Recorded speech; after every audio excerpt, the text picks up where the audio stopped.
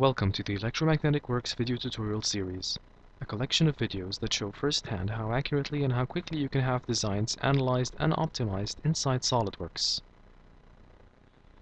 This video shows how to use the electromechanical simulation package EMS to simulate a Powerline Insulator inside SolidWorks. In this tutorial we cover the electrostatic simulation module. Before a simulation can be started, the CAD model of the insulator must be built or imported into SolidWorks. SolidWorks offers excellent help and training materials such as tutorials that cover this pre-analysis phase. The starting point will be a readily built CAD model which will simply be loaded and analyzed. The insulator assembly includes a silicon rubber insulator, a fiberglass spine, a set of copper contacts, and an aluminum hanger with part of the conducting wire modeled on top of the hanger. Note also that there are two air components. One part covers the device directly around and in contact with the assembly. Fields can be strong there, so it is essential to add them to analyze the fields close to the bodies. The outer air is used as an enclosure volume. This part should be made sufficiently large to ensure that fields are small enough at its far edge. This way discontinuities are avoided since the domain would not be truncated too close to the insulator. At this stage, the model is ready to be analyzed.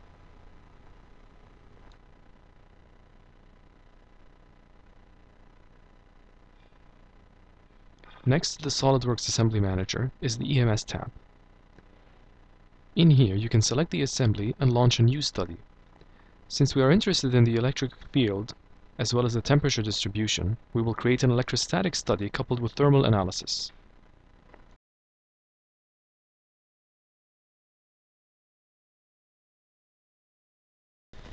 The first step is to apply materials to all the parts. The conductor segment is composed of aluminum. By applying the material to all of the bodies in this part and selecting aluminum from the non-magnetic materials section, you can apply all of the electrical parameters of that part. You can also copy it to the hanger, which is also composed of aluminum, by dragging and dropping. Another way to apply multiple materials is to select them all together and apply the material to them collectively.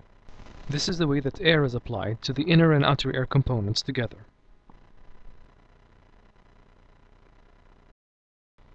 For all three contacts, the material of copper is applied. This can be found in the non-magnetic materials folder.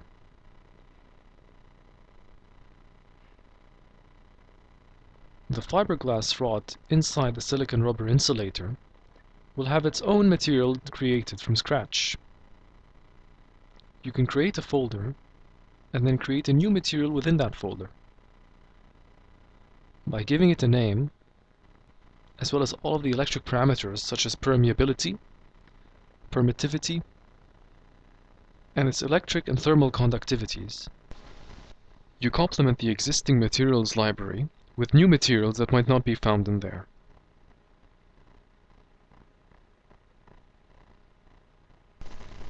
You can then assign this material the same way that you would any material found in the original library. The same can be done for the silicon rubber insulator.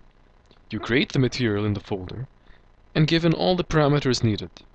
You can take advantage of this feature by creating multiple variants of a single material for use in different scenarios. They can all be saved into different folders for use in the same way as the folders in the EMS material library.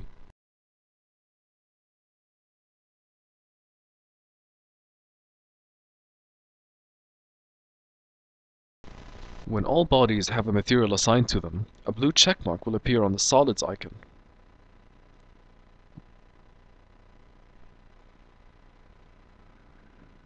The next step is to apply loads and restraints. In an electrostatic study, you have a set of voltage and charge restraints, as well as thermal restraints in case the thermal analysis was coupled.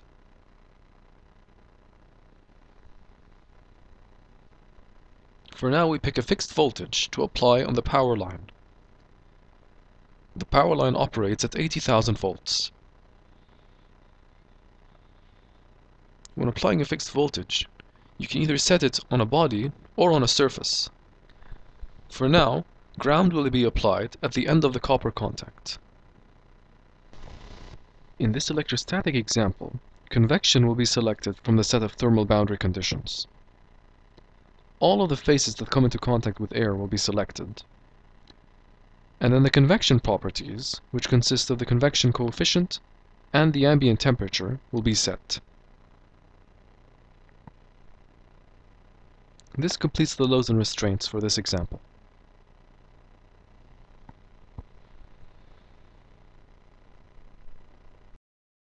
The final step before running the analysis is to create the mesh.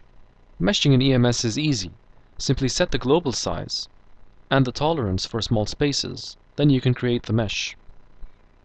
Of course, it is a good idea to apply mesh controls in case there are bodies that need smaller mesh sizes for better accuracy.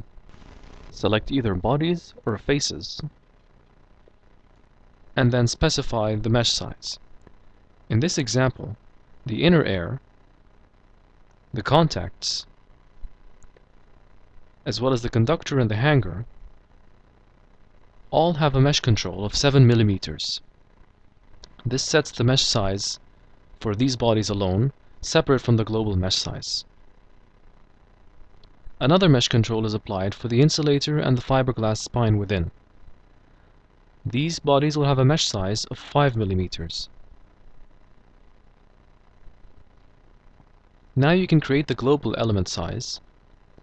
In this example, the global element size will be 250 mm.